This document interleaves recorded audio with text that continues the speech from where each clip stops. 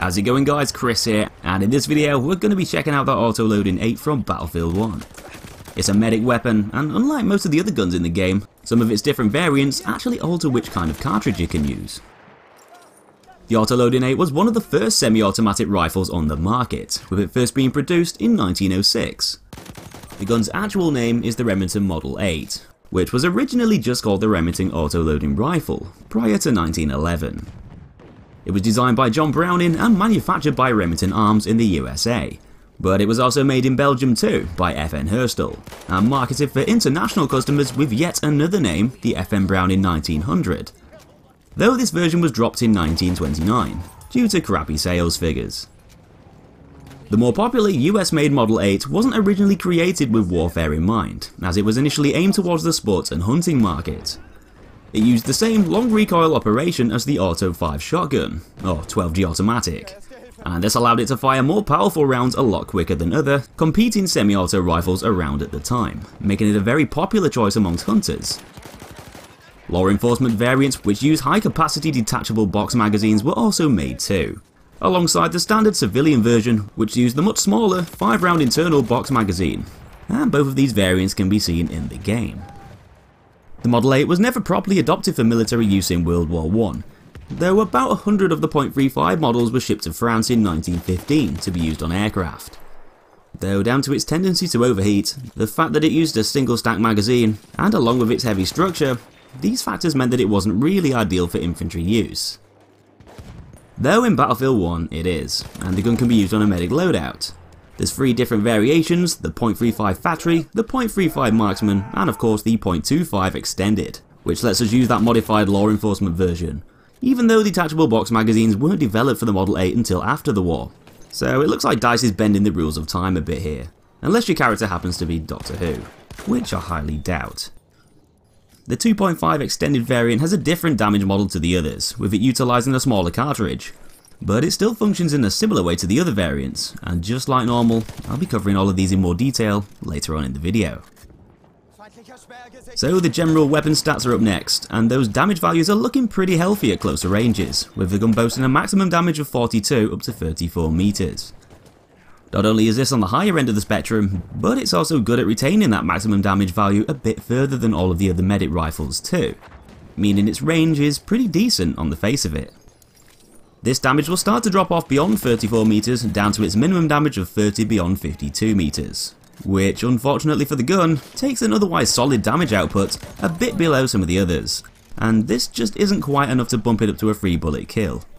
Beyond round about 48 meters, it's going to take an extra 4th bullet to put down another player. So although it's a strong weapon at close to medium ranges, it's going to be considerably weaker further away.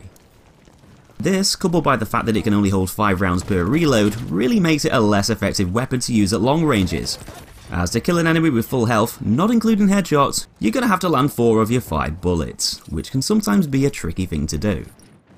The Model 8's low muzzle velocity of 660 meters per second really doesn't help here either, which just basically means that you'll have to lead targets a bit more than you normally would, with something like the Selbstlader.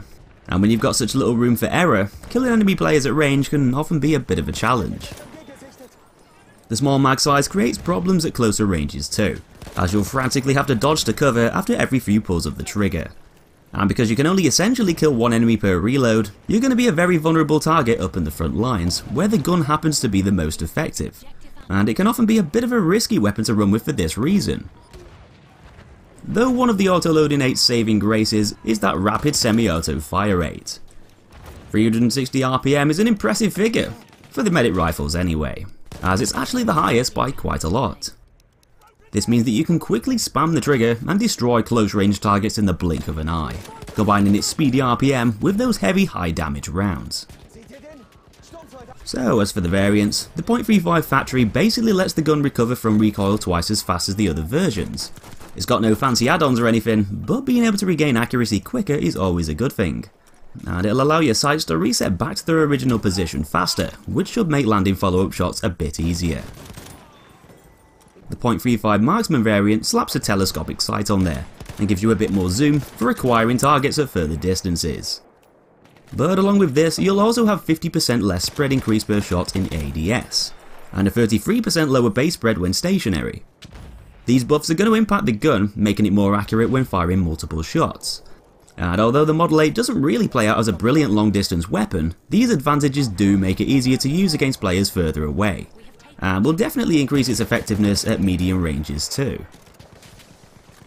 Now the .25 extended variant, which is my personal favourite of the three, actually counters one of the gun's biggest negative factors, and increases its magazine capacity up to a hefty 16 bullets.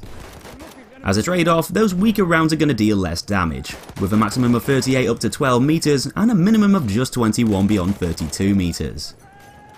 Believe it or not, this still counts as a 3-bullet kill, but only in those very close quarters. It'll increase to 4 bullets much earlier than the other variants, and take an extra 5th bullet anywhere beyond 28 meters, giving it both the weakest damage output and the worst range out of all of the medic rifles. But the fact that it can still shoot at 360 RPM and hold a load of bullets means that you can spam the trigger without worrying about emptying your magazine in the process, and with a lower vertical kick of 0.51 to help complement the extended variant, makes it a very effective and reliable gun to use in closer ranges, especially if you've got a fast trigger finger. So in conclusion, the Autoloading 8 is definitely more of a risk-reward kind of weapon, as it's got a very fast fire rate and packs a pretty big punch at close to medium ranges. But unless you're using the extended variant, because it can only hold 5 rounds at a time, you're gonna have to play smart and be accurate if you plan on staying alive. Getting outnumbered will most likely get you killed, but in one-on-one gunfights, you can quite confidently tear right through your opponents. It's not the strongest gun for ranged firefights, with damage dropping down to a 4-bullet kill at longer distances, and that low muzzle velocity is just going to make things harder for you too.